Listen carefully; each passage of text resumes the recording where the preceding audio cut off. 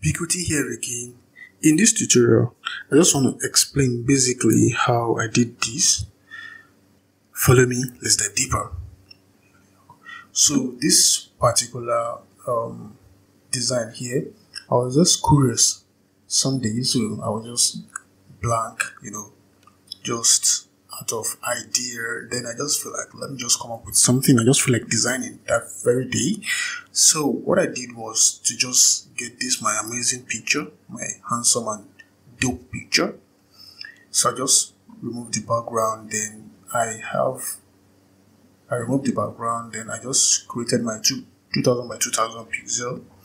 Then I dragged everything into Photoshop.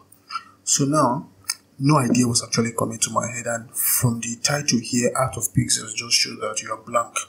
You are totally blank out, like there's no idea coming up to your head. So for that reason, I just feel like let me just come up with a design that just depicts that, because nothing was really coming to my head at that moment in time. So the only thing, I actually, to come up with this, I had to use ChatGPT to just come up with this title. Maybe some other day I'm just going to show how to do that in ChatGPT.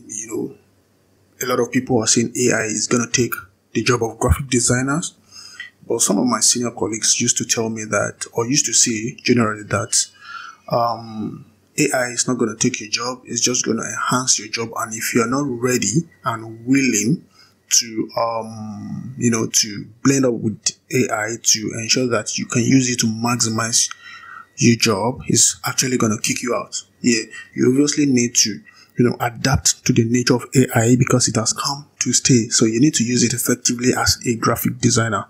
So I was just out of idea. Then I just kicked this up, Art of Pixels. It's just, this title just depict that you are totally blank out, like there's nothing on your head to design. So that's how I came up with this idea. Then I also use ChatGPT as well to create to just draft out how I can just come up with a design like this. So ChatGPT just gave me the whole idea of how to just go about it.